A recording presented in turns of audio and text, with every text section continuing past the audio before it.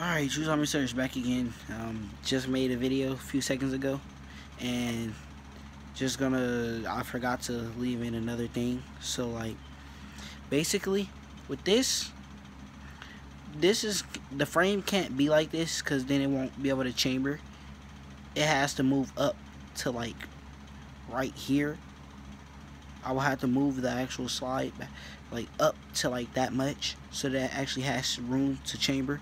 But I will also have to either extend this or leave it how it is. Me personally, I don't have a problem with it like this. Like, I mean, of course it irritates me, but I don't really have a problem with it. I don't care. I just want the thing to work, have fun with it. But I will end up extending the back of this and cutting out a top so I can make it a plate where I can mount like red dots and stuff. But basically, I just have to move the side up so that it has room to actually be able to chamber around and everything. But other than that,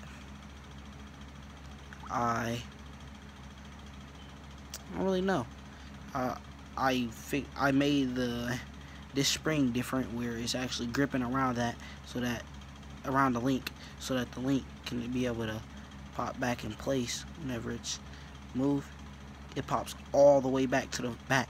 At first it would stop about here. It wouldn't be able to get the rest of that movement to actually lock the barrel up right. But now that's fixed.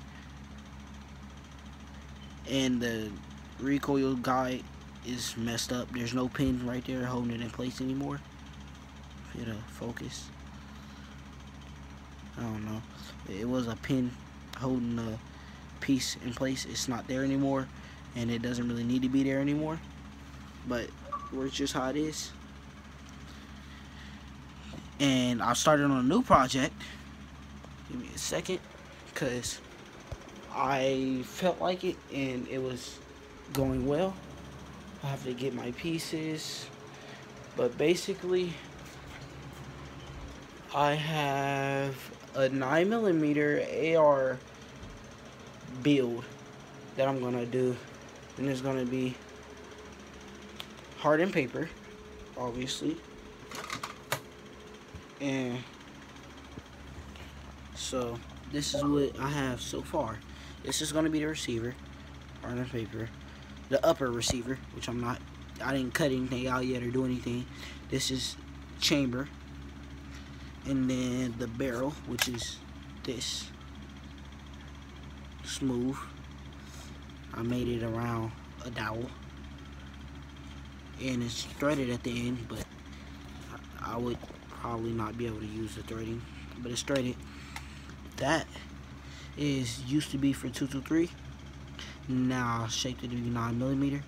Made that piece of paper there for a little lip so that the 9mm can't slip farther. And I don't think it'll fit in here anymore, but yeah, it shouldn't fit in here anymore. Definitely won't. But basically, it's gonna be where there's gonna be a bottle cap piece on here, and on this they're gonna be able to screw together. And then from there, there's gonna be another piece on here, like right behind the other bottle cap piece, and one in here to screw those together. So the barrel like this would be inside of there, that'd be on that side. It'd be like centered, obviously, just like that, and it'd be just a receiver. That's all I have for today. Thanks for watching. Hope you have a good day.